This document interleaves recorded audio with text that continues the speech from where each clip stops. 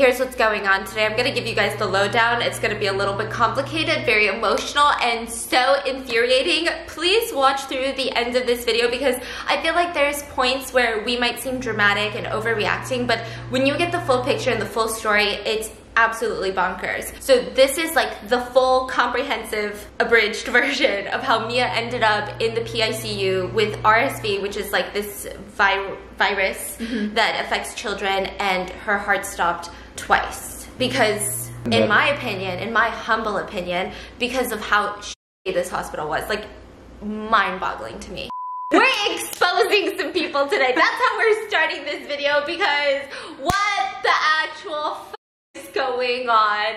The past couple of weeks have been fuckery in our lives. Primarily my sister and Andrew of us. Like, we were on the sidelines watching this all go down, and it was, this only happens in movies. This happens in like those documentaries of like exposing hospitals, and then it happened to us. This doesn't happen to normal people. It's just in the dramas, in Grey's Anatomy or whatever. I would say that both of you guys have PTSD. They are going to therapy. Yes. It's really intense. So let me just walk you guys through what happened, because I feel like this story is so important, and normally we never talk about like, oh my god, this like company did this, and like these people did this. We never like to talk about it.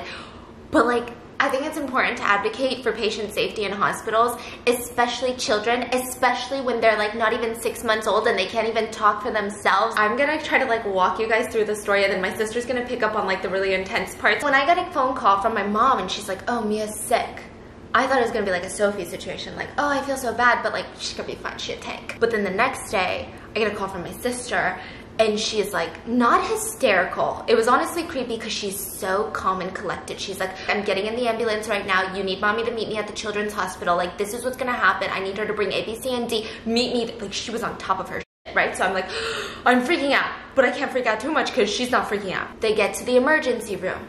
I'm thinking, okay, I just need to like bring things for Mia and my sister. Like, I'm still thinking it's a cute little hospital visit. I don't know why. I thought she was going to the emergency room because maybe like the pediatrician wasn't open, right? I was wrong. The pediatrician was open. Like, she literally needed to go to the children's hospital and be ambulanced there. Instantly, was she just hooked up to a bunch of machines, or?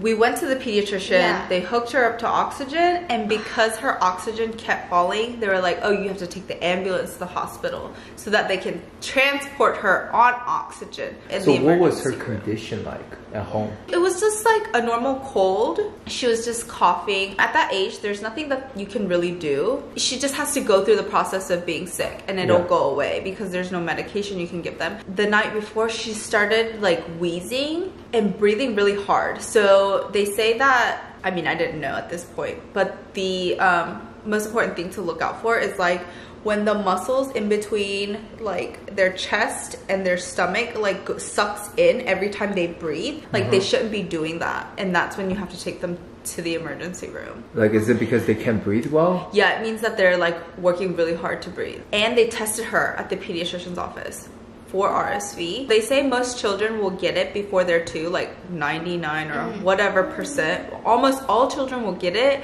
but most children, it'll just be like a cold and it'll go away. So you don't even know that it was RSV because you don't go to the doctor every time they have a cold. Did you know what RSV was? I mean, I did, but I just didn't know that it's that severe. Yeah, it could be that severe in like these cases. Why are parents not talking about this with the severity of like other things? Yeah, actually it's weird because in the hospital they said that with corona, RSV wasn't a thing for 18 months. So like they had like no cases of RSV. It's normally really common in the fall and winter, but now they're saying in the summer, like they're just having this crazy influx of RSV patients because everything's open back up and the virus was like dormant, I guess, and they're thinking it mutated and became stronger and came back. They get to the emergency room. My mom is there, and you know, my fiance and I were like rushing to pack a bag because my mom is like, I don't know what she needs, just bring and everything. The minute that I get into the room where Mia was, and I don't know if this was like immediately the room that she was put into, but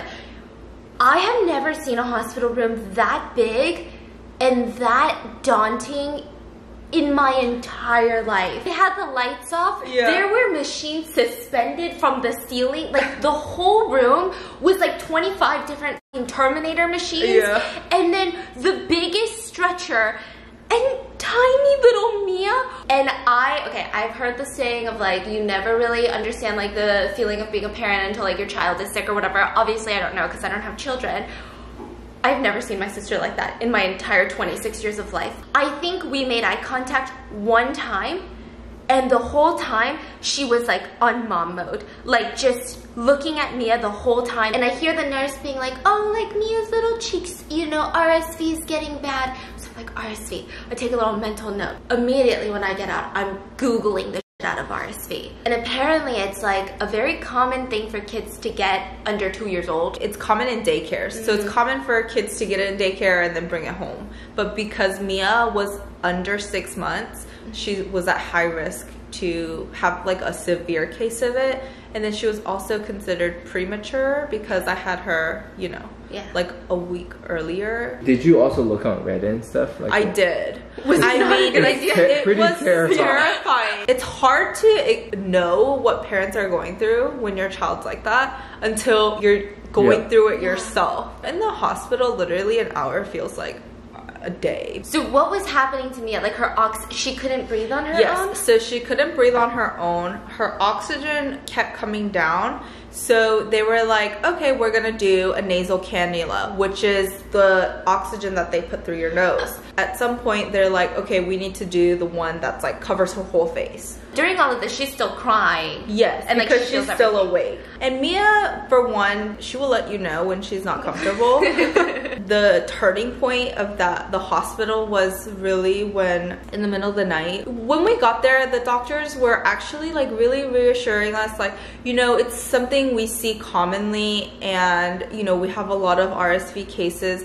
and it's not like the prognosis is not bad. When did they tell you you have to stay overnight? When they kept pumping more oxygen and they kept going up on the oxygen, they were like, okay, well, she's gonna get admitted. And then I was like, okay, maybe we're gonna stay the night, right? That's what I thought, until they were like, okay, she's on too much oxygen that she has to go to the ICU.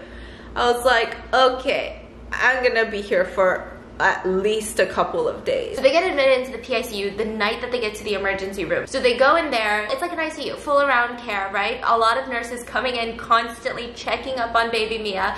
And then the progression just started getting worse. Like she could not breathe on her own. So it went from like the nose to the pressure nose to the mask, and then like a full-on ventilator. That's like the last thing you would want in this situation. The crazy thing is, every single time I would try to call my sister, and I'm like, okay, like this is what I'm gonna say, right? I have it all mapped out in my head. I'm like, I read it on Reddit, like all these people are like, it's getting better, like, you know, it just, this is the worst. Every time I talk to her, before I can even get a word out, I'm like, how is she doing? It got worse. So I'm like, okay, what is happening? Everyone in the family was like freaking out. Like we didn't even know what to say at this point. I'm assuming the first night was horrible, but it was nothing compared to when she coded for the first time.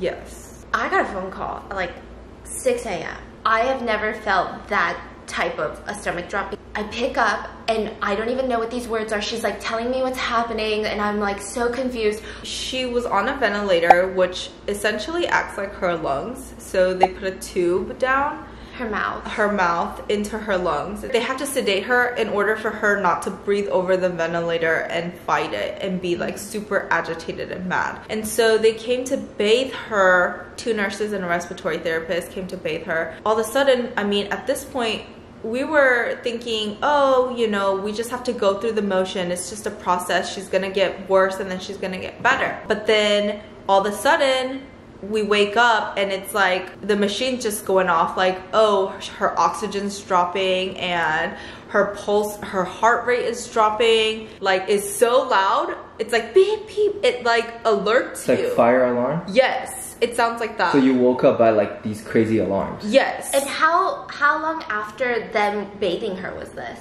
They were in the process and then that happened. So the alarm went off while they were bathing her? Yes. And you thought like this is the safest time because she has 2 nurses and a respiratory person with her. So I was like, oh my god, maybe her condition is just deteriorating. Like she's just not getting better, and she just has a really bad case of it. Her oxygen literally goes from like 90 something to like 70, 60s, and it's like dropping to the 30s, which it cannot. I mean, it shouldn't. So there's like this button on the wall, but they'll press the button and it'll literally, you know, in the hospital, in like dramas, you're like, you hear, oh, code blue, and it says like a room number or whatever area, and like literally they throw on all the lights, 20 people come rushing into your room. Before any of this happened, we would sleep through the night, and then it wasn't until that happened that me and her decided one of us always has to be up. After that happened, it was one of us always has to be awake. So the first time when the alarm went off, you just woke up like, what the f is happening? Yeah, I woke up. I'm kind of like delirious at this point, you know? I'm like, what the hell's going on? There's literally like 30 people in our room. Literally her heart stopped. They're doing CPR on her. Dude, it was crazy. And the doctor's like calling out orders to do this and that. And they're doing CPR. The chaplain comes in, who's like I guess the minister that they have at the hospital. I was holding my hand like this, just like, oh my God, just praying that she makes it through this. It was like such a traumatic experience, honestly. Now after that, we were like, we can't let it happen again. So they did save her. Yes. At that point. They did. They said she was maybe without a pulse for 4 minutes. They said she self-extubated. Something happened and the tube came out. They're saying that it happened because she coughed the tube out. Yes. That's what they're saying. That's what they're saying. But what do you guys suspect? We don't know, because at that point we were sleeping, but they're saying it's easy to self-extubate. I don't know how easy it is because she's not that small. But how did that happen if someone's watching after her? Yeah, see, that's the thing I don't really understand. This should be the time that she's the safest, right? Yeah. Yes. And I know like people might think we're being dramatic right now, or like maybe we're trying to shift blame, and we're not, because my sister and Oppa were literally there every single day, 24 hours a day, and they were watching Mia. And if Mia didn't cough it up while they were watching them, why did it happen under the watch of someone who's literally, their job is to make sure that the tube stays in place? But this was only the first incident. At this point, my sister, when she was talking to me, there was a little bit of like, kind of suspicion on our whole family's end of like, this is weird. That's really, like, that makes us really nervous. Not because we hate these people, but like, that's just weird. This is when Mia should be the safest in the hospital. So what happened after she was back? Like, did the doctor say anything? Did they, like, he just said that the tube had come out and that was the reason that she coded, and that he didn't think that it was her condition, like, just getting worse. It was really hard for us to tell whether the doctor was saying things to make us feel better, or like this is like what they know. She was without oxygen for 4 minutes, so her brain wasn't getting oxygen, meaning that it could cause permanent damage. And you don't know until later because she's too small to be tested. No, it's not even too small. They say there's no test. She's like, there's nothing we can do. There's no MRI, CT, or any test available to test if she does have any kind of damage that's permanent or long lasting. So you're saying even right now we don't know? No. And I don't even think we're gonna know later, because she could just develop slowly, even if this never happened, and nobody would ever know. Yeah, it's like hard to say it's because of this. Yeah. And like another thing that's so frustrating, which you'll see why it's even more frustrating in a little bit, it's not just the trauma and like the craziness of having her heart stop, like her coding. It's like you don't know what's gonna happen in the future. Like this could literally have lifelong consequences. Yeah, so they decide that they're never gonna sleep. Like these two decide they're never gonna sleep. I think the first 2 days that my sister was there, she had like 2 bites of food and slept like a total of like 1.5 hours. Where did you guys even lay down? Is there a bed? So there's like a sofa, and then there's a reclining like chair. So the sofa, he slept on the chair and I slept on the sofa. But my mom said the sofa sofa is like a bench. Yeah, it's a bench. It's not a sofa. We would have to like bring them lunch and dinner, but like they would never eat it. Which, by the way, side note, this is one of the biggest children's hospitals in Atlanta that everybody trusted. The reviews are so good. Are they just freaking suing people? What's going on with these reviews? But regardless, the next incident happened. So she was under sedated again. By the way, my sister did not want Mia to be sedated. You gotta with the sedation, you gotta like, it's like such a balance because you have to sedate them in order for them to be on the ventilator. Like, it's not an option not to sedate them. And then she was having a lot of mucus. So they were pulling the mucus out of her because she has a tube, they're able to pull the mucus out. I was standing right. So 5 days after the first incident. So 10 days into her hospitalization. So when we're finally like, oh, she's like doing so much better that day, right? It was that day she was doing so much better. And then they do a shift change. Her numbers were getting higher, meaning like she had more mucus, and they came to pull her mucus. She was agitated, and we don't know what happened. Maybe it was when the nurse was pulling the mucus out, but the ventilator started alarming. And when the thing alarms, you literally can't, it sounds like a fire alarm. This is not the same thing as the first. No, not the code. No. It's the ventilator machine itself is doing an alarm. It's alarming, and then it goes flat. So like before, the ventilator was like, had like little oscillations because it was like measuring the pressure that was going in and the pressure that was coming out, and it just flatlined. I'm like, this can't be normal. I mean, I'm no respiratory therapist or doctor. I don't know exactly how to read a ventilator, but I'm like, okay, this is not normal. Like, it should not be flat like that. There's one nurse next to the ventilator, and then on the other side of the bed there's another nurse, and they're pulling out the mucus from her. Yes. Okay. So it was alarming, and the nurse just turns around, doesn't look at the ventilator, and she just silences it, right? And I'm like, but I'm looking at the ventilator, and it's like flat, and it keeps saying check tubing. Automatically, I'm like, she's not connected.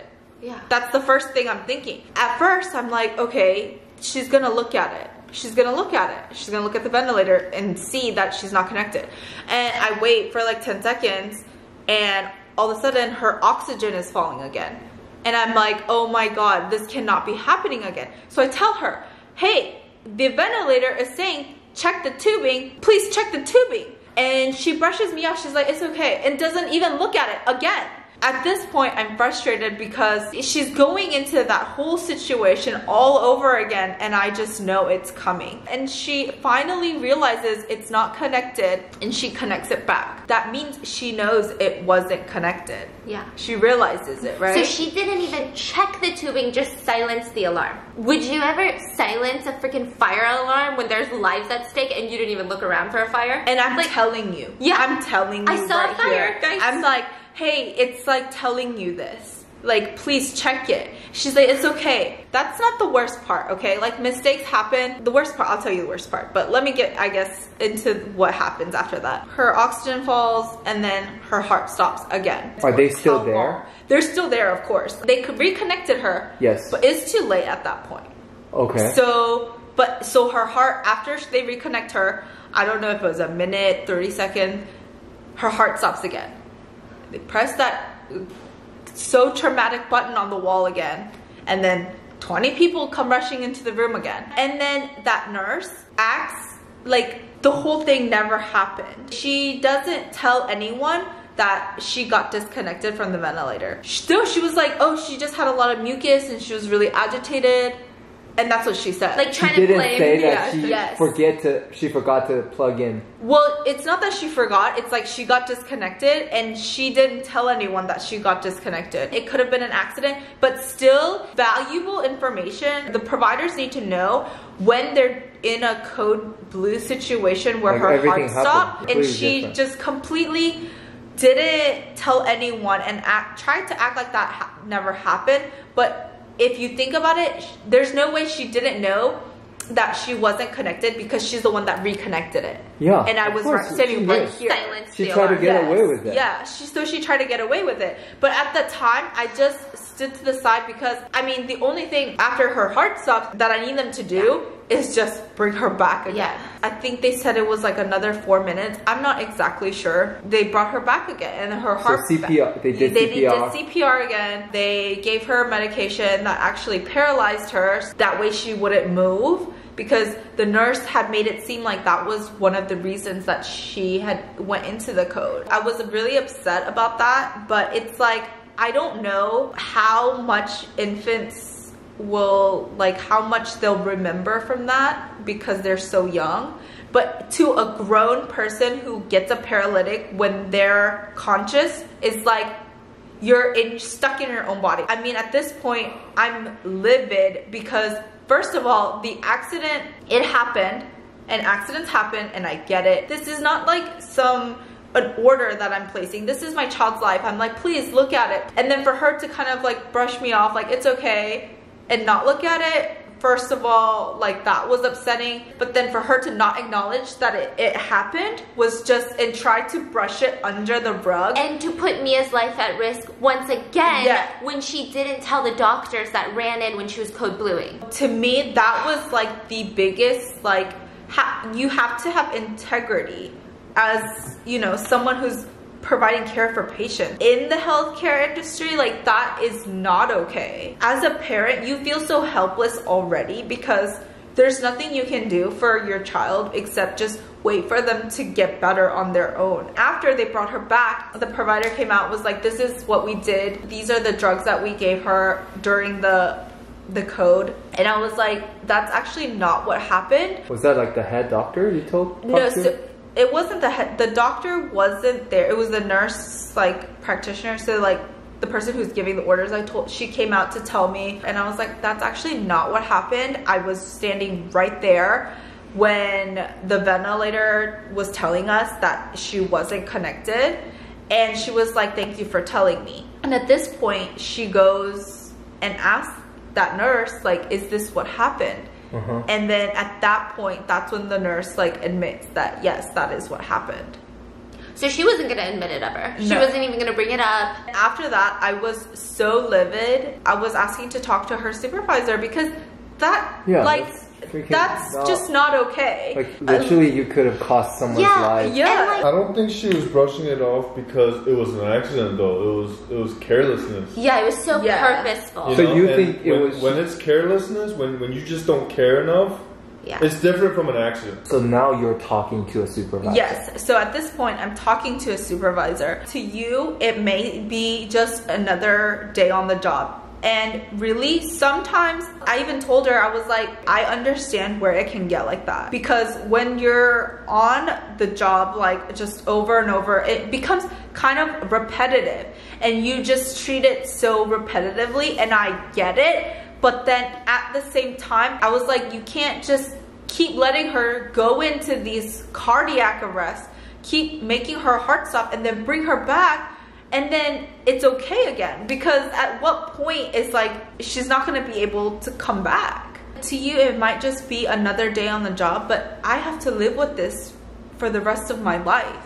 Whether it be developmental, where she has issues, like, I don't know, but to me, this is forever. I was kind of offended by the way she took offense to it, because She took offense? She the did. supervisor did? Yeah, she did. She was like, you know, we don't do this for the money or the glory. I never said that. We only do this because we care for all of our patients.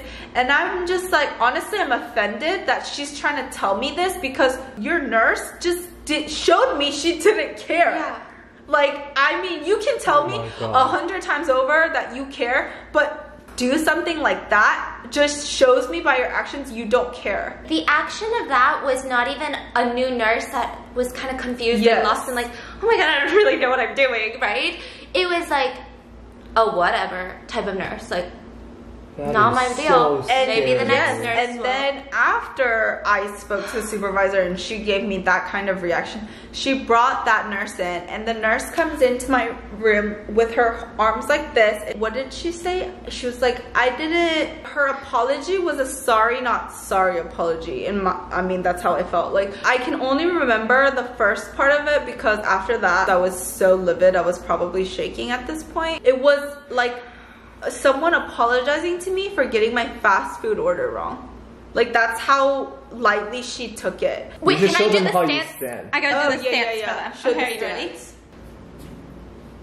That's how she stood? Yeah, that's how she stood. And I was sitting down, like, just like this, trying so hard not to lash out at this person. This whole situation just happened, and I'm like just trying so hard not to just like curse at her. She comes in, she has this aura or this energy of like, sorry, not sorry. She said, I did not tell them in the room while she was coding what happened, but I did tell them after. And I was like, after I told somebody and they came and asked you about it, you told them. That to me is not you telling them. If you had any intention of telling them, you would have told them in the room. To me, they were going through the motions because they had to, because I had expressed my complaint or concern to the supervisor, and they had to. I was like, I'm not getting anywhere with her. Yeah. Or her nurse supervisor, clearly. I just was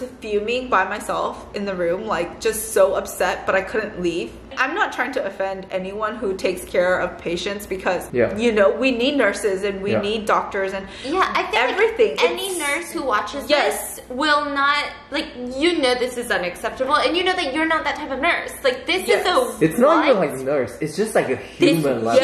Human level. Like, what kind of... You know what I mean? That's how I felt. And then for that person to be a nurse just made it like 100 times worse. Like, at the end of the day, I have like zero control over anything that happens, and I'm just watching as a parent. It's just so hard. I was like, okay, so I let it go. But then I just kept thinking about it. So the next day, I told the doc, it was the same doctor, and I was expressing to him again, and I was like, I mean, I'm so upset about the situation, and I just want to know like what's being done so that this doesn't happen to anyone else. After that incident, they were only going to give us experienced nurses and this and that. I was like, it's not okay for any parent to have to go through that kind of emotion where you can trust your nurse on a professional level, but worse, like, you can't trust your nurse to be honest with whatever's happening medically to your child. Their whole thing was, okay, we'll get the nurse, like clinical manager or supervisor or something, to come and talk to you. And I was like, okay, because I want to know exactly what happened. They came in and I vented to her. And honestly, I was so upset after this conversation, and she was like listening, but she like wasn't. And then she was like, so what do you want? No. So like, what do I want? As if I'm asking her for money or something. The least you could do is listen to me your vent for 10 minutes. Is that not your job? Like, you're pretend to do your job. Yeah. Managers at freaking grocery stores do this, and you're telling me that you work in a hospital dealing with patients who are dying and you can't even do that? And then she actually asked for the printout of like the machine of like what happened. She wouldn't give that to us. Yeah, and she was like, oh, we can only get that from the machine after she's disconnected from the machine, after she's discharged and whatever, and then whatever. What happened the next day? So the next day, I'm gonna be really honest with you, I did file a complaint with the Joint Commission. Well, why would you? I mean, it was a patient safety complaint. Yeah. And so I guess the hospital takes that really seriously, because after I did that, they came and took the ventilator out to look at the alarms the next day. After she told me she couldn't do that. So they finally did something after a complaint was filed. No one should have to go through that. There needs to be steps that you guys are taking to make sure it doesn't happen again. I mean, Mia's still in the hospital, and it shouldn't happen to other people. The kind of reaction that I got from like, not the doctor, because he was very professional, but like the respiratory therapist manager or whatever, and the nurse manager, they were both asking me like, so what do you want? Like, hey, you put my life, like my child's life at risk because you didn't do your job. And they go, what do you want? I don't know, for you to do your job. Like, just the bare minimum. Telling her, like, I want to know that something's being done, like, that you guys are looking into it. And she's like, yeah, but I can't tell you whatever the policies are or whatever. And it's just like, so I can't know anything. I can't know what happened, why that happened. I can't know that there is something being done. This is the point that I was like, okay, I can't let it be internal because everyone's just brushing it under the rug. So I'm like, okay, you're not taking any action. I don't feel like anything's being done. You still don't know what happened though. Yeah, and I still will never know. And I mean, I would never got like a real apology. I guess I'm just upset because I never got that it's weird to say closure, but like it is closure. Yeah, like, you can't move on. Yeah, it's just so hard to move on when you don't know that something was done. I never got a real apology. And you can't even sue them, right? Oh, yeah. So I know the comments are going to be flooded with like, sue them, expose them. So for the suing, we reached out to a ton of attorneys, and this is what's crazy. They're like, unless she's permanently injured or dead, you're shit out of luck. And that's why I feel like they come out with these attitudes, because they know that. And they work for this big hospital, which I'm sure has like crazy attorneys. Yeah. And that's why she comes into the room with this kind of attitude. But the thing is, like, she almost died twice. Yes. And she could have lifelong brain damage, but you don't know that until later, so you can't use that. No. You can't talk about it. They have no liability. And then watch till later, they're gonna be like, we don't know what happened in the past 2 years. You could have dropped her on her head. We don't know. Honestly, my sister's not going back there. We're not going there with our future children.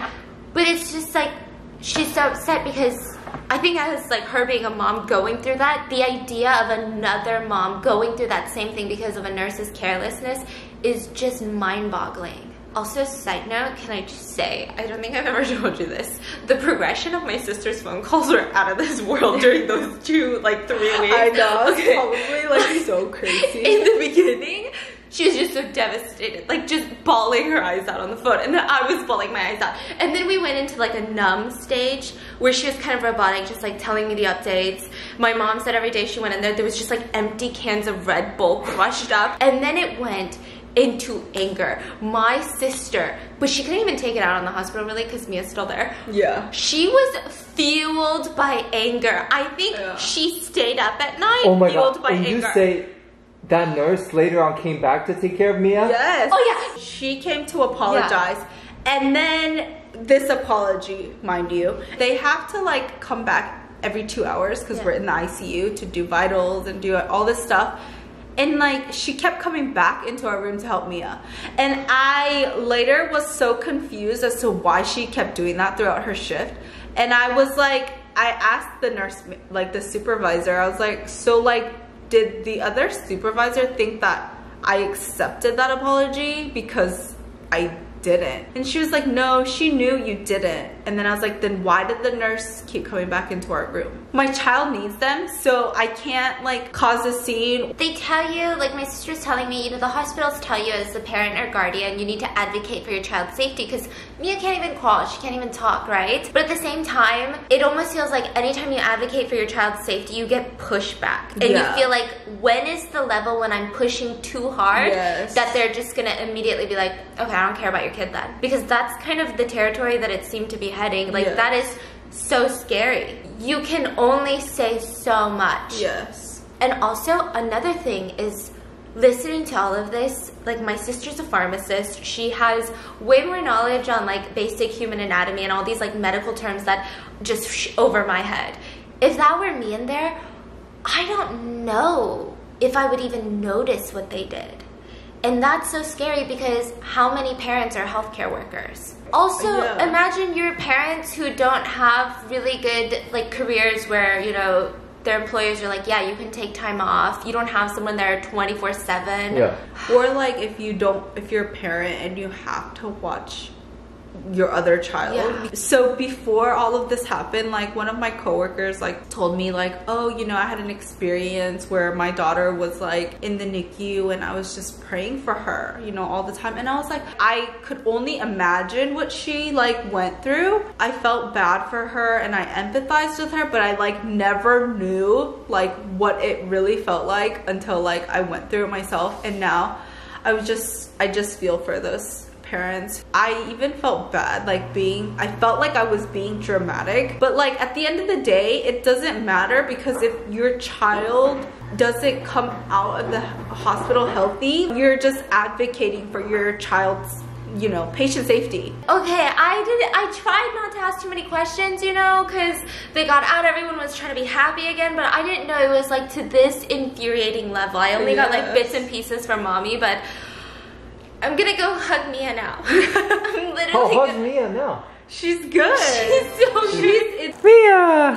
Hello! It was really weird. So, I mean, after she got off the ventilator and she was doing good, but, you know, with all the sedation medications, she did go through a little withdrawal phase, and she was not very happy with that, but she cracked out, man. It's crazy. What happened? After the withdrawals ended, Yeah. it was just like this. And then I was like, oh, she's laughing. She's happy. Oh yeah, she's a giggler. Yeah, and after that, it was... Because Sophie, I've only seen Sophie go... She gives me like the smirks.